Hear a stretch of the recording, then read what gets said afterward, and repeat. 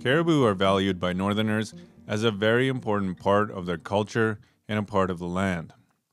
We know from traditional knowledge that barren-ground caribou populations have gone through big changes over time. For the last 50 years, the Department of Environment and Natural Resources has been tracking those changes, together with our co-management partners. Knowing how caribou are doing today helps us manage the herds for tomorrow.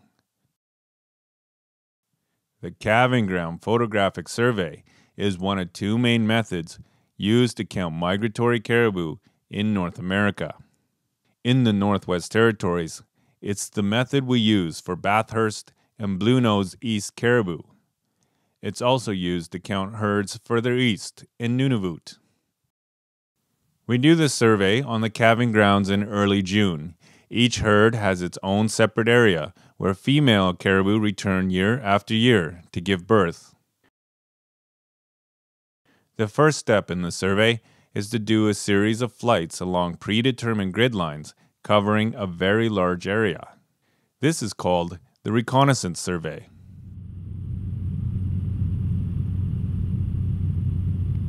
One cow, heart antler. Okay. You see her, Melissa? Yeah. Okay. The Reconnaissance Survey helps us determine where there are larger and smaller numbers of caribou and where to find the caribou giving birth that year. We use the locations of the caribou from satellite collars to plan the survey area. Where there are many collars, we know we will find many caribou. The survey planes fly over areas far past the last caribou to make sure we don't miss any. With this information, we divide the survey area into blocks of high, medium, and low caribou numbers. Areas with the high numbers of caribou are surveyed with a photo plane, which takes a series of continuous high-resolution photographs across strips of land called transects. Back on the ground, we use the photos to count the exact number of caribou in each transect to come up with a very accurate number. Areas with lower numbers of caribou are also surveyed from the air, but with people doing the counting. To make sure we get the most accurate count, 2 observers are used on each side of the plane instead of 1. Each observer counts caribou in a specific transect. This is done through markers on the struts of the plane wings, which limits the field of view of each observer to a strip of land 400 meters wide. A person on each side of the plane writes down what the observers see in this strip. 1, 2 cow. And I see one calf with them. Yep. We do not try to count every single caribou in the herd. The landscape is simply too large. But the numbers we get from the strips give us a very good estimate. We cover a lot of ground and apply those estimates across the survey area to fill in the gaps.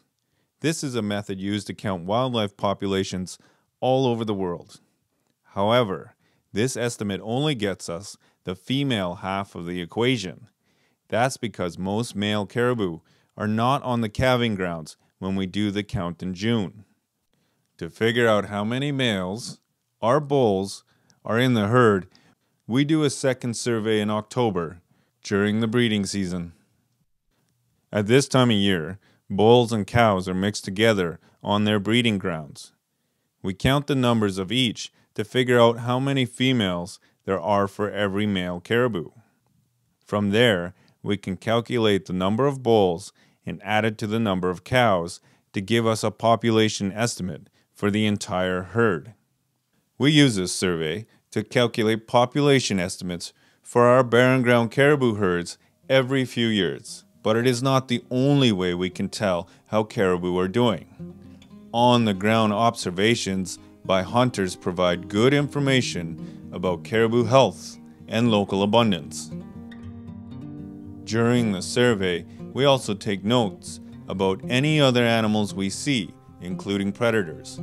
We record weather and snow cover, information that can be used later to fine-tune the survey results. Once complete, We present the results to our co-management partners and traditional and local knowledge holders. The results are then shared with the public and used in discussions about how to manage the herds. Let's work together so our children and grandchildren can continue to enjoy caribou roaming on a healthy land. For more on how we count caribou, including a video on our other main survey method, the post-calving photographic survey, visit our website, enr.gov.nt.ca.